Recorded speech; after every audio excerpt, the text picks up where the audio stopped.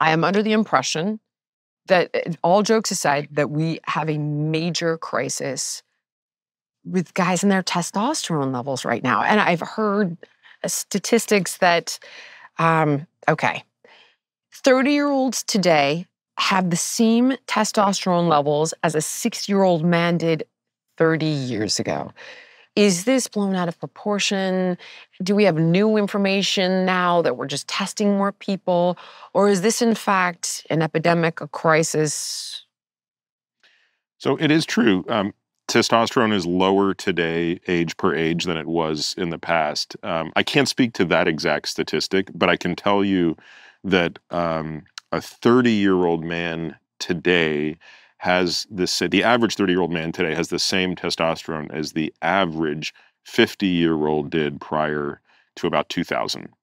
So it's certainly that statistic is plausible, which is a little more extreme given that it's a longer period of time. So it's a problem. It's obviously something's going on then, right? Yeah, and I think probably the best explanation, honestly, has to do with body weight. Really? Yeah. So, and it's not body weight, it's fat mass. I didn't think you were going to say that at all. Yeah. I thought you were going to tell me like microplastics or something. No, it's most likely the most obvious candidate is body weight, right? So as body weight and body fat go up, men tend to aromatize more testosterone, so they turn testosterone into estrogen more. And as you do that, two things are happening. One is you're obviously siphoning off your testosterone, but estrogen also then increases the level of a protein called sex hormone binding globulin. Right. That binds most of your testosterone, so that really the only testosterone that is having its effect is the unbound part of that. So if you have a pool of 100 units of testosterone, somewhere between 97 and 98 of them get stuck to this binding globulin and another one called albumin. And the only thing that matters is the 2 or 3 that are not bound. Right. So as you make more of that binding globulin and deplete your testosterone because you're making more estrogen, all those things are going to drive to kind of a lower testosterone level. And I think that is probably the most likely explanation for what's happened over the past 50 years, which is not to say there aren't other things that could be doing it. If I were going to point to a second thing, I would probably point to the erosion of sleep.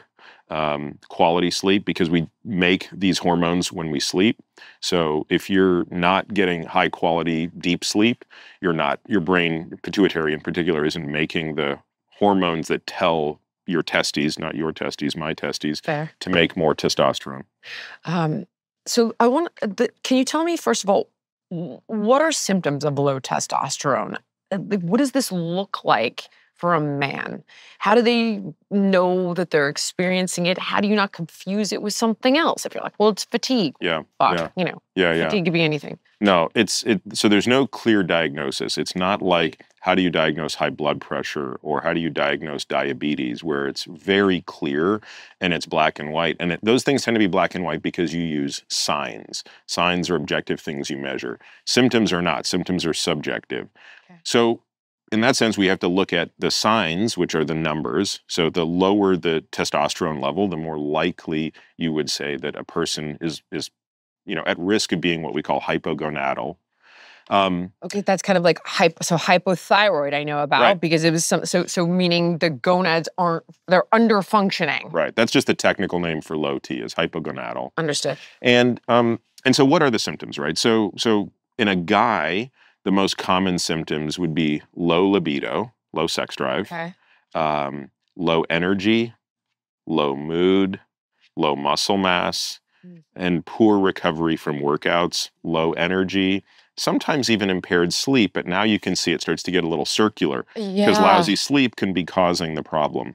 So if I were to sort of look at my patients who are indeed hypogonadal and then who respond favorably to testosterone, I would say the most common things that we see are going to be low sex drive, low recovery from exercise, and just overall low affect, low mood.